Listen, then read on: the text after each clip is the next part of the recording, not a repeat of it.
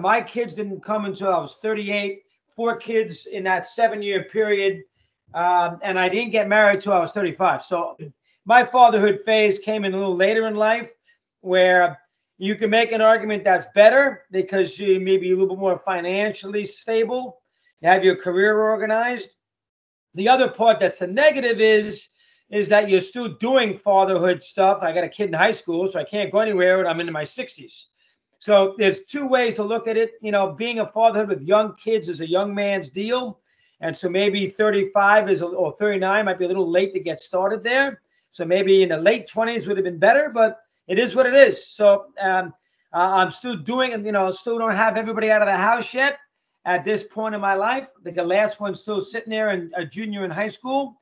So from the ages of 38 to 63, 64, I've had kids around here in New Canaan, Connecticut. What's doing, everybody? Welcome to First Class Fatherhood. I'm Alec Lace, and before I hit you with today's interview, make sure you subscribe to my YouTube channel and hit the link in the description so you can listen to all of the interviews I've done with so many tremendous dads, including Dana White, Deion Sanders, Tony Hawk, and so many others. Now let's get going with today's interview.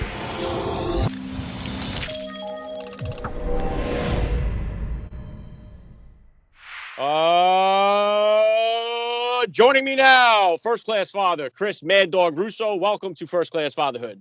Alec, good to be on, buddy. How you doing today, okay? What's happening? I'm doing well. Listen, it's an honor to have you here. I've been a long-time listener, called you quite a few times over the years, so it's an honor to have you on the podcast. Let's just start it like this. How many kids do you have, and how old are they? I have 4 kids, 3 boys and a girl. The ages, the youngest is 16. He just turned it, and the oldest is 22. So my wife had 4 kids in 7 years, 1 out of college, 2 in, 1 at home, 3 boys and a girl. Yeah, well, I'm right there with you. I got 3 boys and a girl myself. Our girl is the youngest. We got her on the final try. If not, we'd have 5, but we got her on 4, and that was the end of that. Very good. Yeah, sometimes you can't worry about what you're going to get, because if you do that, you might end up with 11 boys and no girls. You don't keep so you don't worry about that. But I'm glad I had the boy and a girl. They were the first 2, boy first, girl second. And I'm glad it worked out that way. Yeah, very cool. If you could, Chris, please just take 1 minute here to hit my listeners with a little bit about your background and what you do. Sure. I'm a talk show host, Alec, on WFAN in New York for a long, long period of time, 1987, 88, right up until Mike and the Mad Dog, which is a afternoon drive show, which began in 89. And I did that up until 2008. And then from 2008 to currently, I've been over here at Sirius XM on Channel 82, Mad Dog Radio, and we've been doing afternoon drive sports since 2008. So 19 years at FAM, and now around 13 or so here at Sirius XM. So, 32 years talking sports in the New York market for the most part. Yeah, you've had a legendary career for sure, Chris. So if you could, take me back to the beginning now of your fatherhood journey here. About how old were you when you first became a dad, and how did becoming a father kind of change your perspective on life? I was 38 when I had my first, was I even older than that? 890. I was 39 when I had when my wife had her first child, which was December of 98. I was married in May of 95. So 3 years after I was married, Timmy came along, and I was 35 when I got married, 39 when Tim came. And my last child was born in July of 2005, and I was 45. No, I'm sorry. I was 45 going on 46. So my kids didn't come until I was 38, 4 kids in that 7-year period. And I didn't get married till I was 35. So my fatherhood phase came in a little later in life, where you can make an argument that's better because you may be a little bit more financially stable. You have your career organized. The other part that's the negative is that you're still doing fatherhood stuff. I got a kid in high school, so I can't go anywhere, and I'm into my 60s. So there's 2 ways to look at it. Being a fatherhood with young kids is a young man's deal. And so maybe 35 or 39 might be a little late to get started there. So maybe in the late 20s would have been better, but it is what it is. So I'm still doing it, still don't have everybody out of the house yet at this point in my life. The last one's still sitting there in a junior in high school. So from the ages of 38 to 63, 64, I've had kids around here in New Canaan, Connecticut. Yeah, very cool. And Chris, yeah, my father was 50 years old when he had me. So Wow. he was born in 1930. He grew up in a completely different era. And one of the things that I know with you, I know you're big with the old movies. I grew up watching, my father was actually a stand-in singer for Eddie Fisher back in the 50s. So I grew up watching all them Humphrey Bogart, Jimmy Cagney movies. I know you're a big African Queen guy. Did you one of the things I love is introducing those movies to my kids, especially now, the month of October. I bring them all the Universal horror movies. Do your kids get involved in watching those movies? Did you share that with your kids? As much as I possibly can. My one boy, third youngest, he is really into it. He's seen High Noon. They've all seen Shawshank Redemption, but he's seen High Noon. He's seen a lot of the old-time classics. He is the most interested in that, more so than the other two. My daughter is studying film at Notre Dame, so she is now getting into the old classics. So she's jumping on board some now. But the one who I spent the most time with from a old movie perspective would be my sophomore at Wisconsin, and he's into it. He knows who Gary Cooper is. He's heard of Humphrey Bogart. They all love the movies. Kids love the movies. My youngest is a big horror movie fan, which I'm not crazy about, but there isn't a scary movie he doesn't like. And right now they all want to do the movies. I mean, which is, we all know how hard that is to break into the movie business, whether it's in front or behind the camera. But yes, movies, big part of my life too. Growing up, talked a lot about them with my old partner forever. And I tried to introduce my kids to as many movies as I can. The one that they all saw that I made sure they did see was Shawshank Redemption. That is one I made sure they saw. All right, good stuff. And then how about as far as values, Chris, what would you consider to be the top values that you hope to instill in all your kids growing up? That's a good one. Well, everybody's treated equally, number one. I think that, and that's why I like sports so much, because, you're colorblind. It doesn't make any difference who the players are, black, white, Asian, makes no difference. You're all out there to try to win. So I make sure they all know that, and following sports helps there.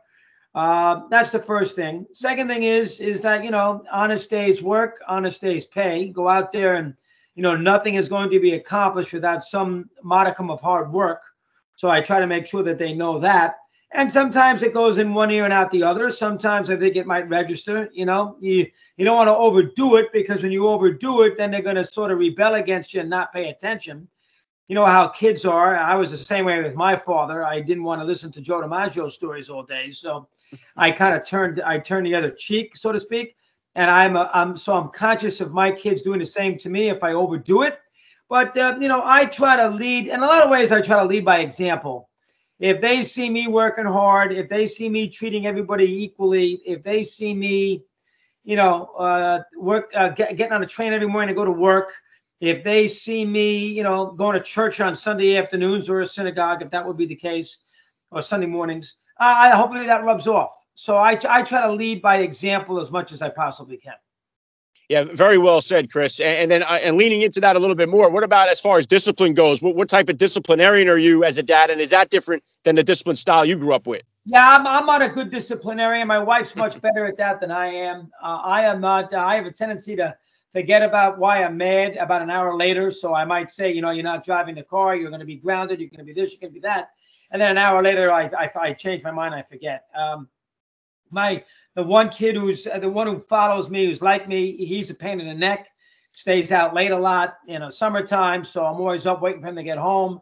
He drives me crazy, but even trying to be mad at him, it doesn't last as long as it should, because I forget about it, or I don't want to be the bad guy there in a relationship. So I sort of let my wife be the bad cop to my good cop. So from a disciplinary standpoint, my wife takes care of that. And again, I don't discipline them too much. Fortunately, we haven't really had to do that much. I got good kids. But there are times everybody steps over the line that you got to be paying attention to their behavior. And you got to essentially once in a while lower the boom. So it's not like I've avoided it, but when I have to do something, I let my wife take care of it. Yeah, very cool. Yeah, I definitely am getting better at my disciplining with my daughter. I'm definitely a little bit better at it with my boys than I am with my girl. She's my youngest. She's only 7, so I'm still kind of learning the game there with her. Right. Right. And obviously, sports, big part of your life. What kind of sports did your kids play growing up? And did you ever get a chance to coach them into sports, or did you ever step away from that and watch it from the sidelines? No, I just watched. I did not coach them. They played basketball mostly. My oldest ran track and field too, but basically basketball. I made sure I got in all the games. I made sure that I showed up at all the games.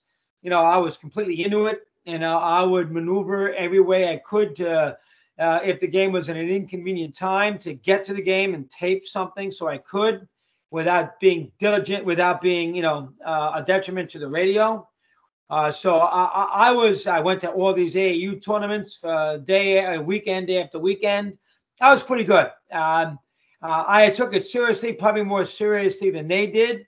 I tried not to hide disappointment when your kids didn't play as well as you think they should have, where I thought the effort wasn't great. I tried to keep my mouth shut and not say anything, because that's going to have a bad consequence too.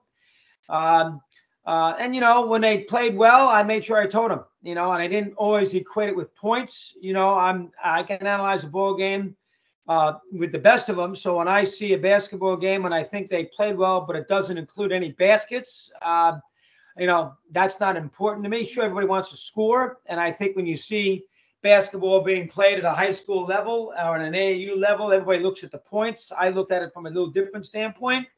And I was good with it. My youngest doesn't play sports, so I haven't had the pleasure of dealing with that. My daughter played a little soccer, then she got away from it. It's the two boys. They both played basketball, both played on the varsity, went to 1 million games, was friends with the coach before he coached them. So that at times, was a little problematic, because, high school coaches don't want to be dealing with parents because it's all about playing time. But overall, I think, I handled their careers pretty good. I was supportive, went to a lot of the games, and made sure they played, which was the most important thing. Did something. Yeah. And then getting it into what you do, Chris. I know you mentioned there some of your kids wanting to get into in front of the camera, whether it be acting or behind the camera. It's a difficult field to get into. So is broadcasting, and what you've been doing. A lot of people trying to get in. I know that podcasting has changed the game completely since you came first on the scene here. So what kind of advice do you have for the parents out there who have kids that are interested in a broadcast, sports analysis type of career that you got? How would you tell the parents to steer Very the kids? difficult. First thing I would say, go to college. I would go to a liberal arts college, made sure the college had a radio station, worked in the college radio station doing a variety of things, and then see if you like it when you graduate when you're 22 years of age. The way I did it, and it's the only way I know, I went to a small station in Jacksonville, Florida, and I went, and I worked my way up the ladder through that way, Orlando next, and then I got lucky in New York. I know that's not necessarily the way to go today, because there's so many different outlets, as you said, with podcasting. Podcasting can get lost. There's so many podcasts out there, and it's not really radio. It's a different thing. So I don't know if I'd recommend that. I would recommend doing it the old-fashioned way and getting on a radio station and doing your thing. Or if TV is it, do the television as well. That's the way I did it. I don't think there's any shortcuts. I think you got to get as much experience as you can. The college radio, don't confuse that with commercial radio, because it's not. It's just something to do, practice it, get a sense if you can do this. And then once you graduate college, you go into it's a whole new ball game there in commercial radio. I know I went to Jacksonville to get started. You had to go to Racine, Wisconsin. I have one who wants to do it. He's got ability. He's only a sophomore in college. He's done everything in college that you would think a kid should do, whether it's pregame or halftime or hosting for the college radio station. So I think he's kind of on the right path. We'll see what happens in 5 years, because there's a lot of bumps in the road with this field. But again, if this is different, because you can, if you know something about finance, you can get yourself organized. If you know something about journalism, you're going to find a newspaper to write on. If you don't have a great voice, and if you don't have that personality, and if you're not magnetic, don't have great presence, there's no guarantee you're going to make it on in the media, in radio or television. you got to have presence, and that's something you can't teach. You either have it or you don't. And I would never tell somebody to forego their dreams if they thought they could do this. But it's a knack. It's not really something you refine it, but you can tell early on whether somebody has that little something extra that makes him, a radio or a TV or a podcast celebrity, quote unquote. You can tell that early. I don't think you're going to all of a sudden walk into a radio station at 23, be awful, and then all of a sudden turn out to be Vince Scully at 33. Now, there's got to be certain ingredients that you got to have going in that you can tell right away if you have it. And, in my case with the one, we'll see. I see some of that, but there's more to it than that. But you got to have that. I see some of that in him. We'll see what happens down the road. Yeah, great take, Chris. I know the field is large and the availability is minimum, so I know it's a struggle for a lot of people to get into it.